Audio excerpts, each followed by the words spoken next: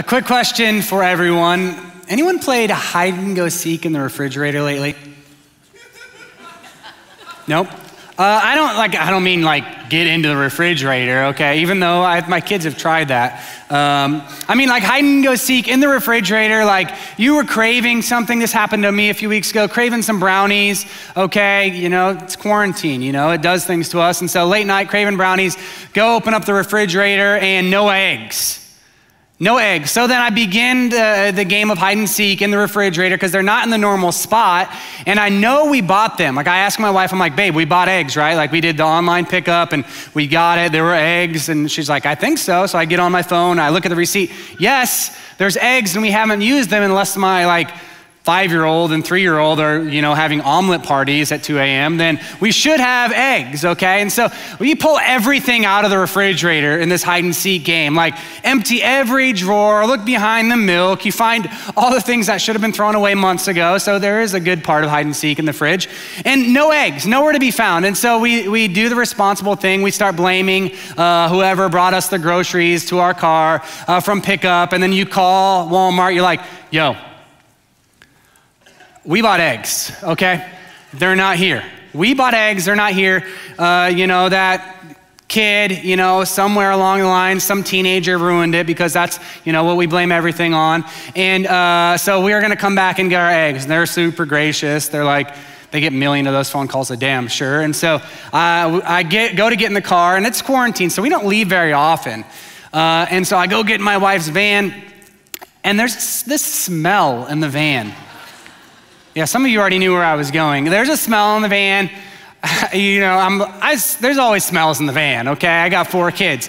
And so this was like a rancid smell. And so you start playing hide and seek in the van. And then we open the back hatch and like inside of this little cubby area, eggs. I got a call in great humility, Walmart, and say, yeah, we'll come buy those eggs that you set out for us. I don't know if you've ever been there, but the reason that I opened up the refrigerator that night to make some eggs and not make eggs, to make brownies and get the eggs, and I didn't find any eggs, was because we never put the eggs in the refrigerator. This is the same philosophy for your bank account, right? Some of you don't know this, and you should probably take a class, but if you don't put money in your bank account, you can't take money out, okay? You should stop, okay? It's gonna get you in a lot of trouble. I've been there, done that. I talked about that a couple weeks ago, writing checks, okay? So let's move on. This is the same thing in banking. It's the same thing in our lives, guys. If you don't put it in you can't take it out. And so the premise, the thing we're gonna talk about today from Paul's book is this idea of what goes out can only be what comes in. What goes out can only be what comes in. It's a principle in refrigerators, in economics, on your toilet paper roll. It's a principle in our lives. And so today we're gonna engage with this thought over scripture, which is really, really good news. We're not gonna spend the rest of the time talking about eggs or any of that. So we're gonna be in scripture, but before that, let's just pray before we open God's word. God, I'm grateful, humbled to get to open your word with my friends today. I'm grateful that you speak. I'm grateful for the timelessness and the timeliness of your word. God, speak. If you don't pierce our hearts, then we're wasting our time just hearing from me. But God, I believe because we are opening up your word, you say it never comes back void, so speak today. Pray this in your holy, humble name. Amen. One of the reasons I love getting to teach or preach from scripture is that it's God's word. Like I can kind of hide behind it in some kind of ways because it's God's word. Like when I get up here or Mark gets up here or anyone gets up here, it's not a message from a pulpit. Philippians isn't a message from a pulpit, it's a message from prison. It's a message from a guy who is literally in prison writing this letter to his friends and imploring them to do things because he believes that it's going to change their lives. Because the Spirit of God has spoken into him. And what I've come to understand, especially in Philippians right now, is how timeless and timely God's word is.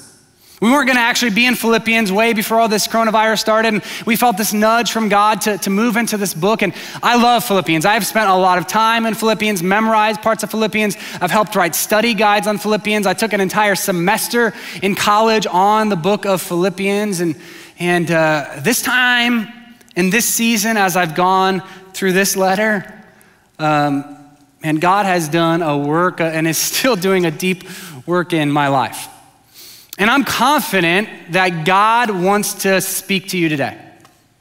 And the good news is when we use the Bible, and why we use the Bible here is because this is not like a podcast. This isn't like 30 opinions from a guy and his 30-somethings for 30 minutes. That's not what happens here on Sunday mornings, but we're hearing from the living, active Word of God, and that is really good news for all of us in here today.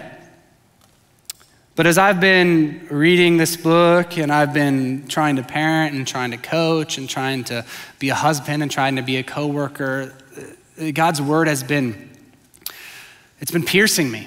Like Ryan shared, it's been piercing me in different ways, or if you are a Gen Z, it hits different. If you have no clue what that means, judging by the lack of anybody laughing, ask a teenager, okay? But we are going to be in Philippians, and we're going to be in the 4th chapter and start in verse 8 here. So this is what's titled up there is Paul's closing appeal for steadfastness and unity. And you'll see that after this is 10 through 23, and Pastor Myron is going to be here next week and share the rest of that. But for today, we're in these 2 verses starting in verse 8. Finally, brothers and sisters, whatever is true, whatever is noble, whatever is right, whatever is pure, whatever is lovely, whatever is admirable, if anything is excellent or praiseworthy, think about such things. Whatever you have learned or received or heard from me, being Paul, or seen in me, put into practice, and the God of peace is going to be with you. The God of peace will be with you. So these 2 verses that we're going to explore, they're kind of broken up into 2 different sections. The first one is the thought section. It's this whole idea of think and meditate on a specific list of virtues. And then the second part is the do section. And this is usually how Paul writes. He's like, hey, think about things, and then I want you to do it. In the book of Romans, there's like 11 chapters of think about this stuff, now go and live your life this way. So this is what Paul is doing. It's how he writes, and he's going to be teaching us this today. And so the 2 are action words. First we have to think, that's an action, and then we have to do. It was in 1630. Was anyone alive then? No? Okay, if so, I wanted your diet. A philosopher named René Descartes wrote these words in Latin. Cogito ergo sum. I think, therefore I am. These words have stood the test of time, and as he was writing this, as philosophers do, they're trying to prove something, and it's really heady, and it's something that like it's a couple words, but it's really profound. And one of the profound things that he was using and figuring out in there is that our thoughts prove our existence. If you cannot think, you don't exist. And so because we think, we exist. And also our thought life is directly tied into our identity. It's tied into all of our existence. It's tied into our physical bodies. It's tied into who we become, what we're going to do inside of our lives. There's a quote that I had hanging in my apartment way back in college that talked about these words, and I thought about them, and they resonated with me. I have no clue who actually wrote them. I did a lot of Google searching, and it's like one of those that everyone keeps stealing it, but they might be familiar to you. It says, watch your thoughts, they become your words. Watch your words, they become your actions. Watch your actions, they become your habits. Watch your habits, they become your character, and watch your character, for it becomes your destiny. Scientists, they've discovered how incredibly important our thought life is. Like what is happening inside of our brains, the things that we think about, it causes shifts inside of our brain chemistry that causes things like stress and anxiety and all of those types of things inside of our lives. A lot of what they assign people that are going through these real battles are medications to help maybe set this up right, to help function and change some of that brain chemistry to be able to think differently. That's their goal inside of this. And so scientists, as they've studied the brain and they've studied how it connects to the entire human body and stress, they know that it has real effects on our lives. It has real physical effects on how we go through life. Some of the side effects of even just stress that's caused from our thought life that moves into our lives as we begin to think about things are migraines, headaches, high blood pressure, stomach aches, chest pain, constipation, and the opposite, diarrhea. It's just fun to say in a sermon. Insomnia, loss of energy, reduced sex drive. All of these things, they begin way before the symptoms. They begin in our brain and our thought life and where we're going. It begins in what we're setting our minds to. So the reality of our thought life is that good thoughts bear good fruit and bad thoughts bear bad fruit. And guess what? You're the gardener. Good thoughts bear good fruit, bad thoughts bear bad fruit, and you're the gardener. Jesus said it this way in Matthew 7:18. He says, a good tree cannot bear bad fruit, and a bad tree cannot bear bad fruit. See, what goes out can only be what comes in. What goes out of our lives can only be what comes in. And that's why Paul is imploring us to think about a certain set of virtues, because he wants that to come out of our lives. But Paul, he understands this. The guy understands philosophy and he understands the culture, and he knows that this set of things that he's giving these people in verse 8, that whatever is true, whatever is noble, whatever is right and pure and lovely and admirable, excellent and praiseworthy, he knows that in that society, in that Stoic Greek philosophical society, that no one was going to argue with those things. Like all of the things that Paul is saying there, they make sense. Even today, thousands of years later, these things make sense. Like if we could do this, if we could somehow, all of us aligned our minds around this kind of stuff, then we'd find maybe hope in the world. We'd find maybe more joy. We'd find more truth in the world and more noble stuff and more stuff in our world worth celebrating and admiring. It's not just a thought life of be happy, put a fake smile on your face. Just think happy thoughts. It's not like, hey, think about this equation, 7 plus 7 equals 14. It's not that kind of thinking. It's not like when you're trying to like tell your kids, hey, just picture that big bowl of broccoli like it's a big bowl of ice cream, buddy, and it's gonna change everything. It doesn't work. I've tried it, trust me.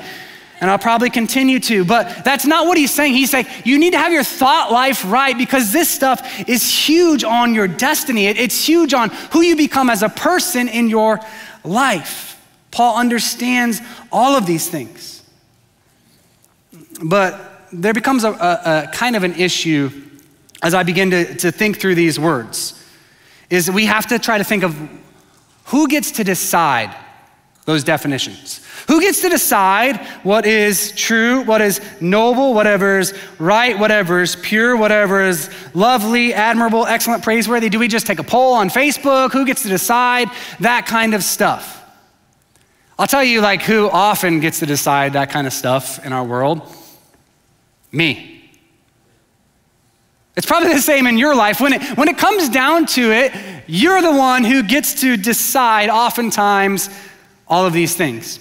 And then you get to, give that definition to everybody. And if someone doesn't line up with that definition, then they are not those things. And then it's a bigger problem because, in the 3 decades that I've lived, those things have changed. What I thought was noble at 18 is not noble at 33. What I thought was admirable and excellent and praiseworthy, they're really not.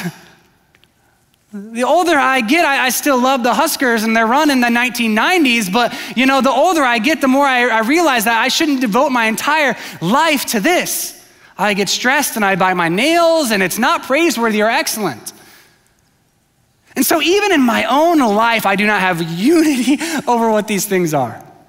And then you add other people to the mix, a spouse or a kid or a coworker or a teammate or a political figure to how do we define these things? And it is just a jumbled mess, and that leads us to where we are in most of our lives. What's truth? Should I do it? Should I not do it? And that's where the problem comes from. And so today we have to decide how we figure out what truth is, how we figure out what is right and lovely and pure and admirable and excellent. And today I want to submit to you that there's a place we have to do this appraisal. It's the foot of the cross. We have to begin this appraisal of what all those things are at the foot of the cross, because the reality is we are not any of those. That's what the foot of the cross tells us. The ground is level there, and we have to come to realization that we are not any of those things. We look at the grand scheme of our lives, and we have failed to do those things. We have failed to be just and noble and pure and truthful all of the time. And then we get to look into the face of Jesus, who is those things, who came and walked on this planet and said, I am the way, I am the truth, I am the life. And all of these things, they stem out of truth. And we have to realize, hey, Jesus, he's the standard. Jesus is the standard for all of these things. And we begin to look at his life. It's at the foot of the cross we realize that we are but dust, but God. We are but dust, but God. That's where our lives intersect with the creator of the universe. We are no good. Our lives are no good, but God intersects with our lives and he provides us a new identity. And this becomes really, really good news. And the God that we serve is not a distant God way up in the cosmos eating his popcorn like, are they going to get this figured out? No, he's a God who became Emmanuel, God with us, who came and lived on this planet to show us what it looks like to live a life that is true, that is excellent, that is praiseworthy, that is noble, that is all of these things. And so where do we begin to look for defining these things? We look to Jesus. We look at his life and how he lives. Paul, throughout this entire letter, he keeps pointing to a few different things. He points to humility and he points to unity. Paul's writing this to a church that he wants to be powerful, a powerful church that's united. And he knows the only way to have a powerful church is to have a united church. And the only way to have a united church is to have a humble church. Like not just like everybody, but like everybody has to be humble. And so Paul really in verse 8, he wants us to consider these things. I'll say it this way, take aim at your thoughts because your thoughts aim you. We have to take aim at the things that we're thinking about because the things we're thinking about aim us in life. They can aim us one or two directions or multiple directions, but when we think about the things that are right and pure, when we think about the things that are lovely, when we think about Jesus, our lives begin to look more and more and more like Jesus. And so Paul says that in verse 8, and then in verse 9, after the thinking portion, he says, whatever you have learned or received or heard from me or seen in me, put into practice, and the God of peace will be with you. So now we ask the question, what did we learn from Paul? What does the early church learn from Paul? What's the rest of this letter? We get to the finally, but what's he talking about before this to come to the conclusion? Paul, oftentimes in these letters, he would say, follow me as I follow Christ. He said that earlier in chapter 3. He's like, imitate me as I imitate Christ. And so what does that look like? What is Paul pointing us to? And again, what Paul is pointing to, what the theme of this letter is humility and unity. To the gals he wrote to the week before, or the last week, what Mark talked about was you have to have unity, and unity only happens when we are humble. He writes, have the same mind of Christ. And so Paul, he has this whole entire thing in chapter 3 where he's like, guys, check out my resume. My resume is so awesome. I'm such a brainiac. I am born in the right family, in the right culture, all of this stuff, circumcised on the right day. This is really, really good. And then he's like, it's trash. None of it means anything. He realizes I am but dust. And then he says, but God has given me righteousness, and I don't boast in anything I've accomplished, but I boast in God. And this is really good news. Paul helps us see that unity problems are always humility problems. Unity problems are always humility problems. But there's a great hope, friends, because we have a really good God who, like I said earlier, modeled these things for us, who came and lived. He left the cul-de-sac that he was living in a nice life in heaven, and came to be a person, which we read in chapter 2, who came and humbled himself, became a servant, and he was obedient to God, even to death on a cross. This is good news that the God of the universe didn't just watch from a distance and hope we figure it out, but he came and he modeled this way. And Paul's saying, hey, I'm modeling my life after Christ, and you should do the same. Like that Christ who that night washed those feet, even the one who would betray him. That Christ who walked towards sinners, towards the people with diseases and sicknesses that everybody wanted to avoid. That Christ, in that humility, the one who went out of his way to be with messy people in humility, that Christ. Model that kind of life. And then you will get a picture of what is true, what is noble, whatever is right, whatever is pure, whatever is lovely, whatever is admirable, whatever is excellent or praiseworthy.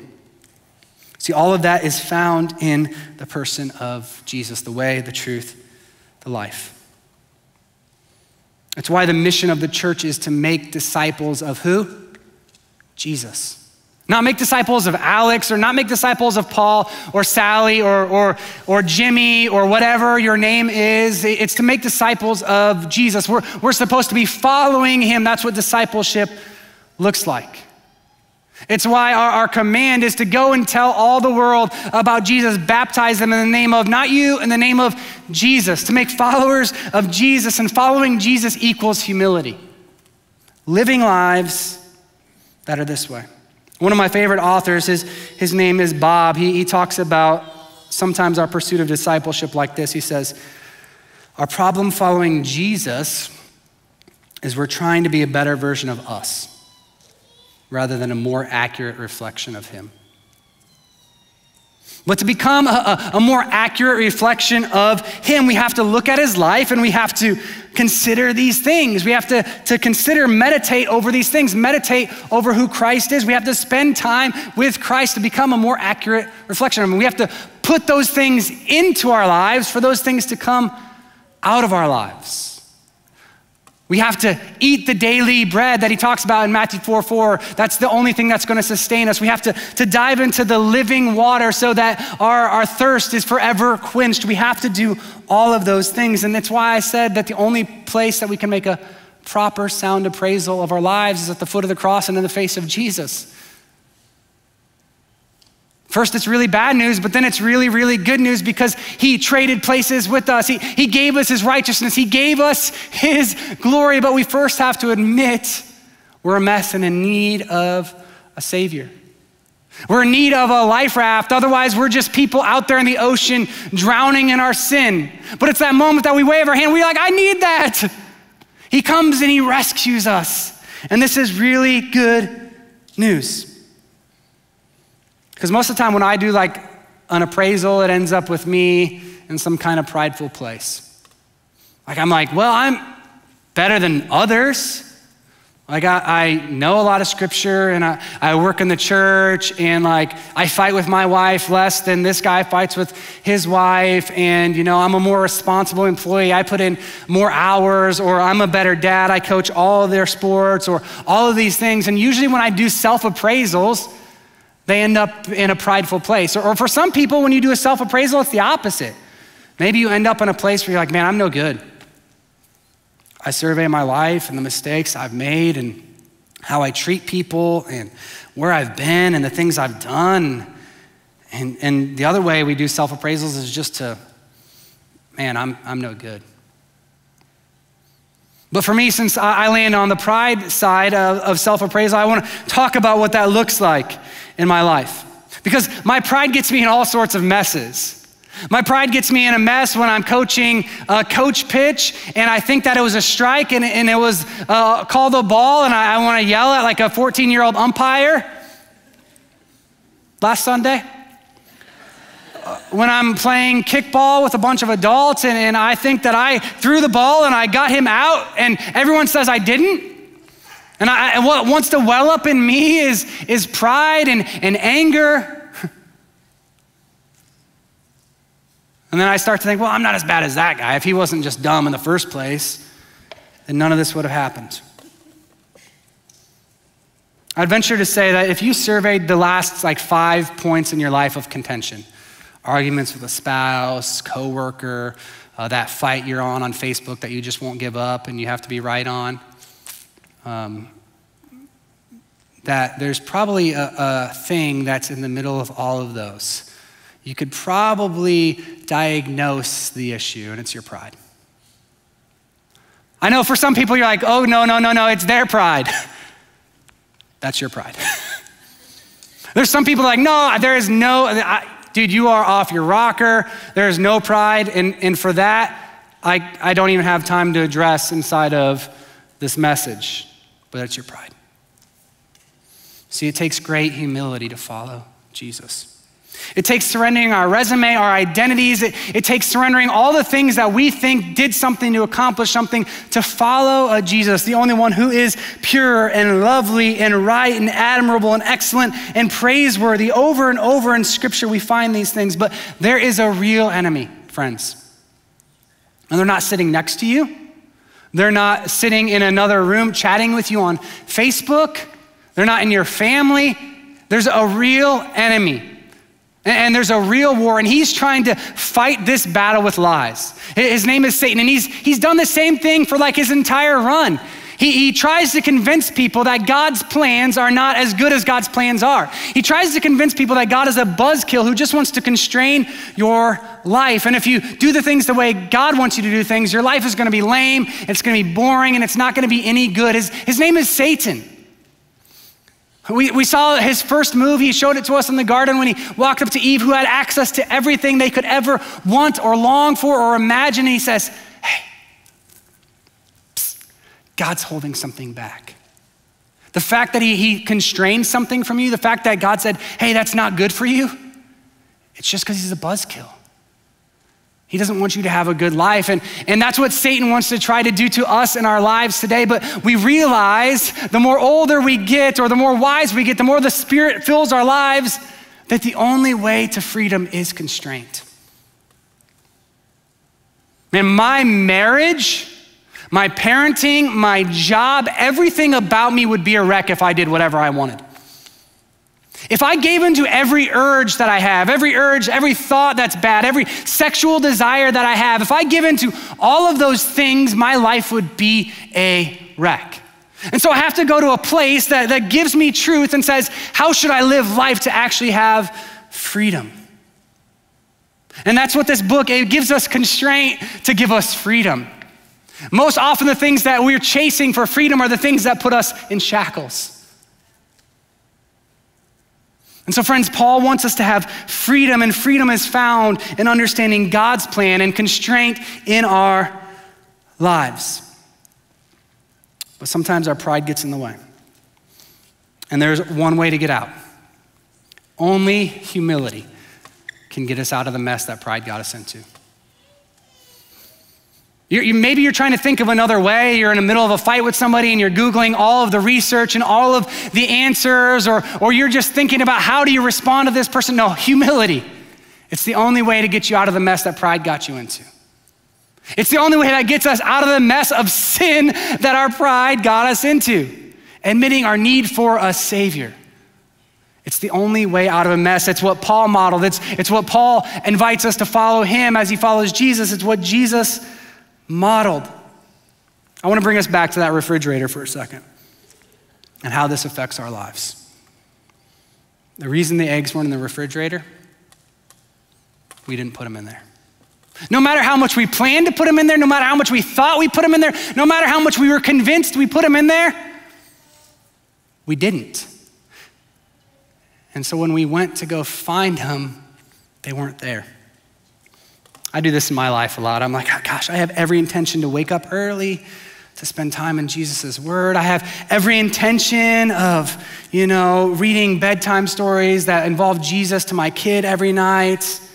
But I'm tired. I have every intention to meditate on scripture and make sure every day I get a piece of that living water and that daily bread in my life. But man, I love watching sports. Or man, I love watching throwback sports because they're not actually on, or reading articles about when sports might actually start again. I love listening to podcasts too much. I love this music too much. I love this or that too much. And then my friends and my neighbors and my coworkers, their lives are a mess. They come to me looking for living water. I open it up. It's not there. I haven't put it in a while. And they're panting, and I don't have anything, so what do? Hold on, just give me a second. Google, Pastor Google. You said, what were you going through? Oh, you're really sad? Bible verses on sadness. Hey, no, that's not what it means to meditate on these things, to spend time with Jesus. But it becomes our default, it becomes my default even in life to meditate on these things, to spend time with Jesus. Meditating means you're not doing all the talking. So maybe it begins in your prayer life to go sit with Jesus and ask, is he worthy? God, show me where you've been worthy and faithful in my life. I'm not gonna talk about it, I'm just gonna sit and let you speak for a second. I'm gonna actually meditate on your word and the truths that you say in your word about me, even when it feels totally the opposite. I'm gonna find my peace in you and nothing else. Friends, what goes out can only be what comes in. Our refrigerators, our bank accounts, our minds, and our hearts. You want to live this stuff out? Do you really want to be a person whose life is marked by these virtues? Think about them. Spend time with Jesus. Choose humility. It's the meditation on the promises of the gospel, the good news of the gospel that are found only in Jesus that bring God's presence to our life. Maybe you're like thinking, man, I have not sensed God's presence in like months because I haven't been able to go to that building. No, the presence of God is found with God, meditating with God, spending time with God. Spend time with God, and there you will find his presence. Or you want to live a life that is full of anxiety and anger and insecurity and significance? I have a recipe for you as well. Don't meditate on these things. It's simple, just don't do it. Don't consider Jesus. Don't follow him in humility. Just keep choosing pride. You really love conflict? Keep choosing pride. You really want to have no peace? Keep choosing pride. Don't think about these things. Don't think about Jesus. Think about you. So here's a question I just want us to ponder quickly today. Just think about, survey your last 5 conversations with people. On social media, via text message, with a coworker, with your neighbor, your spouse, your kids, whoever it might be, just survey them.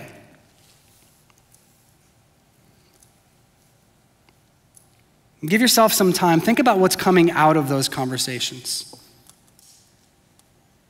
Is what's coming out of those conversations something that's true, noble, pure, right? Are your thoughts and deeds reflecting what Christ has done? When someone disagrees with you, is your identity threatened? Because your identity might be misplaced. When was the last time you got so mad and you were struggling with forgiveness and bitterness, and then you considered a great God who, while you were a sinner, died for you?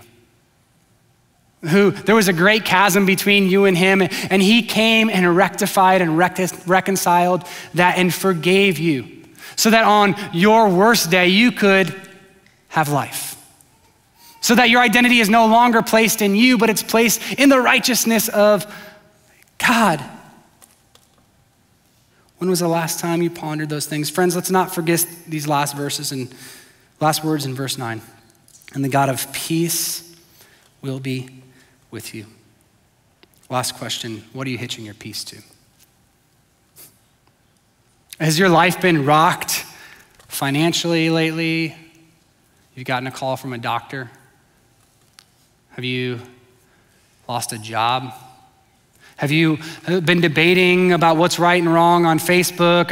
Are you hitching your peace to your prosperity? Are you hitching your peace to a past, present, or future politician? Are you hitching your peace to an economy? Let me tell you the history of the world from the Philippians all the way to now. It's all gone under. The power, the influence, these countries, the structures that were there, it has all failed. And so Paul was saying, this church, it was gonna get messy, it wasn't gonna be calm. He's saying, hitch your peace to Jesus. Not all those plastic things. Are you hitching your peace to Jesus or something plastic? When these things happen to you, are you totally thrown for a loop? Is your life feeling like it's spiraling out of control? You might be hitching your peace to something that's plastic. Is all of your time and all of your energy put towards debating someone over who a politician could be, then you might be hitching your peace to something that's plastic. Friends, you want to have peace in November, no matter who gets elected. Friends, you want to have peace no matter what happens to your bank account. Friends, you want to have peace no matter what calls you get from a doctor. Hitch your peace to Jesus. What goes in can only be what comes out. I'm gonna pray. The band's gonna just come up and sing just a quick reprise of a song. And I just want you to stand, sit, whatever you do to consider that thought. Are you hitching your peace to true peace? Whatever's true, whatever's lovely, whatever's noble, pure, admirable, excellent, and praiseworthy. Jesus, thanks that you are good, that you are truth. And God, I have hitched my peace to things that are plastic. Far too often I do, and then the whole world rocks my boat, and I let that drive my life. But Jesus, would I hitch my peace to you? Jesus, would we hitch our peace to you? Would we do this in humility? Then we could find unity, and the church can be that powerful entity that you said would not be killed by the gates of hell. Nothing would stop it. God, we know how the story ends, so would we hitch our peace to you? Pray this and ask this in your holy, humble name. Amen.